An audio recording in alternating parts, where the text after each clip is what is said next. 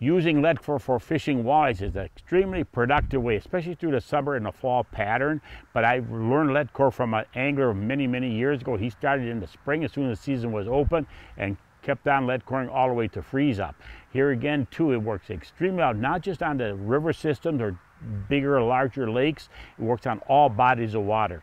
And with lead core, I generally use anywhere from 12 to 17 pound test, and then attached to that with a barrel swivel, and then a monoliter of about 10 feet in length with 10-pound test. The reason I use a monoliter is because the stretch of the lead core does not stretch whatsoever. I also use a line counter reel under these kind of conditions, so you exactly know how much line you caught that last fish on, or how deep that crankbait is running. Always remember that the crankbait has to be in the strike zone of those walleyes. And then too, what you're talking about crankbaits, you can use a multiple, and we do a lot of experiment with crankbait colors and the vibration action, which are extremely popular, if you will, with the smaller sizes. But here again, don't get hung up on one size, one color, rattles or no rattles. Experiment with all of them. It's amazing how one day one color can be a productive, and the next day it's going to be a totally different color. Fun way to catch walleyes.